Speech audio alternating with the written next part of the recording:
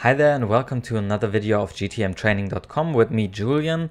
And today I want to talk with you about the auto event tracking functionality within the new version of Google Tag Manager.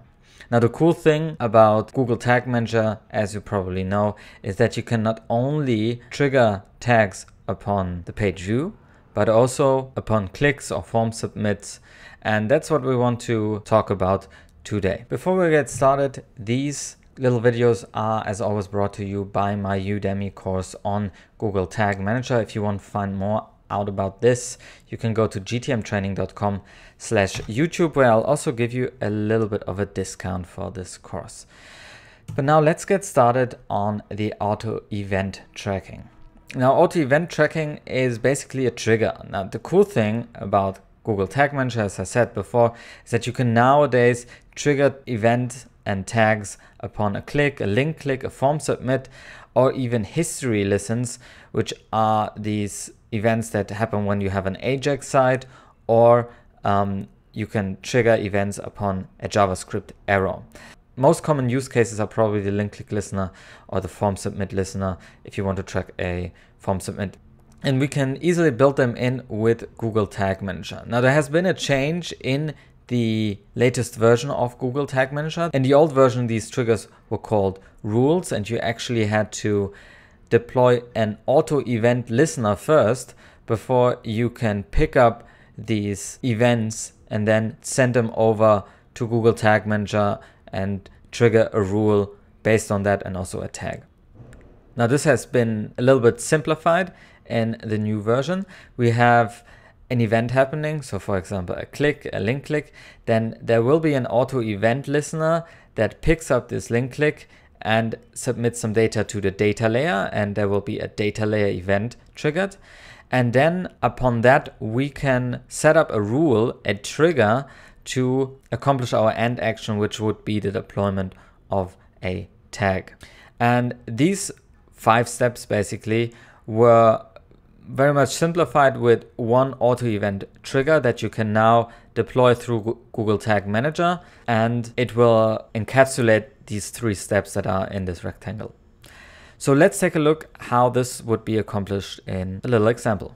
So here we are in our demo shop, and I have opened up a contact page here with a contact form that we want to track and see whether somebody clicked on this form submit and trigger a Google Analytics event based on this form submit. Now let's take a look on how we would accomplish that. Let's go over to Google Tag Manager.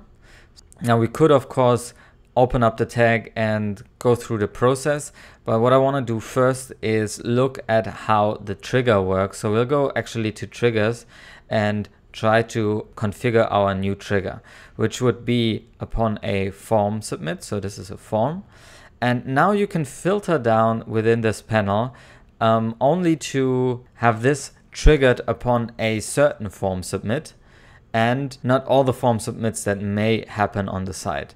Now, I don't want to do this for now. I actually want to go with all forms so we can see what data is transmitted to the data layer. So let's call this trigger form submit. And here we see another filter that you can set, which is whether this auto event listener should be deployed to every page or just to one of the pages. Now we'll take a look at this later. Let's go with not checking validation. Let's just create this trigger for now and go into our preview and debug mode. Now go back to the site and reload this page. And when I click on this send button, and I'll click on it with the command key so it opens up in a new tab, we see that there is a new form submit happening as an event. So let's click on that, and we can actually go into the data layer and see what information has been transmitted to the data layer.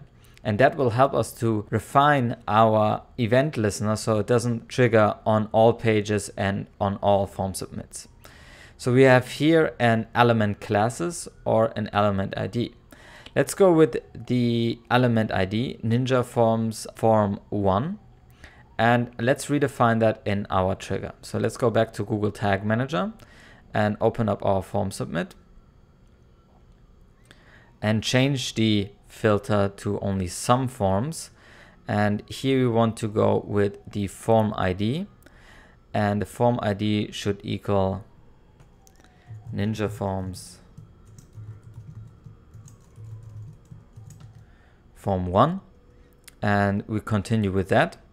And now we can check for validation, so only trigger this event when the callback happened that this actually was submitted. And we can set a filter to specify when the trigger should listen for form events. So basically, when should the auto event listener be deployed? So let's say this page URL should contain, and let's look at the contact page ID 120. So let's go just with 120 here and save this trigger. Now let's try this out again. Reload our demo page and click on the send button with the command key pressed. We have a form submit.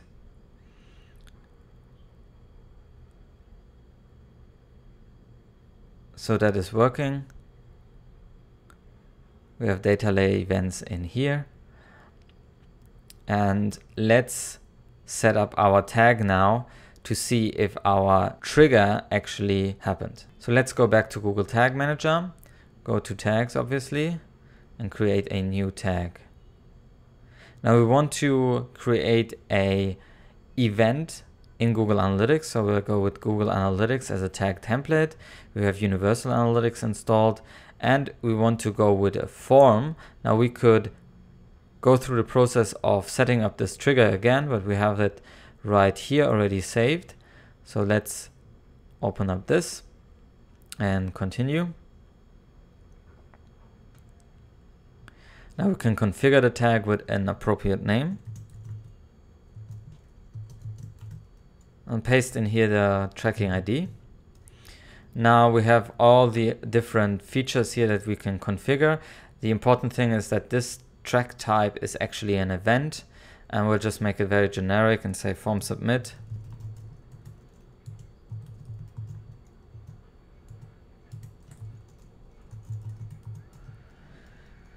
All right, and we can create this tag. Now let's try this out by going to the preview and debug mode, reloading our contact page. Let's fill out this form just for test's sake and click on send with the command key pressed. So this triggered an event, and upon this event was the event GA form submit submitted. And let's look into the rule. So here we see that the form submit actually triggered. The form ID was exactly what we needed, the event, and then we have the trigger was also deployed, which is the auto event trigger, which was correct. So this all worked. Now, just to do some quality checking, we go into Google Analytics and actually look into our real-time reporting. And in the real-time reporting, we also have the event tab, and we saw that just some seconds ago something was triggered. It is the form submit, and it has the right values of action and label.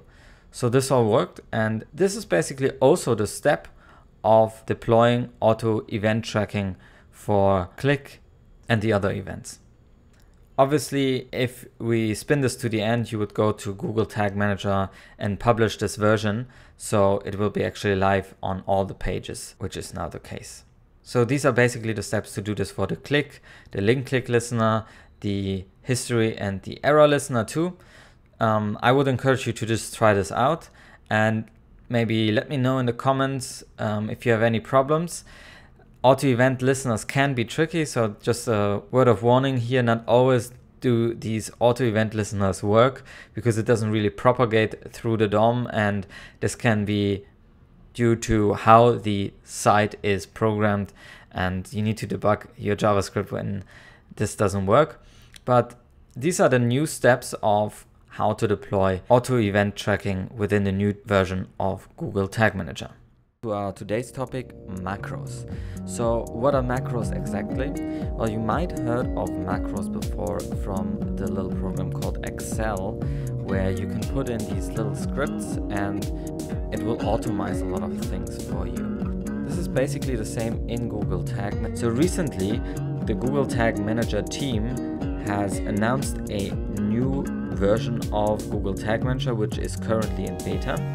And this really features a new interface, which we will look at in a second.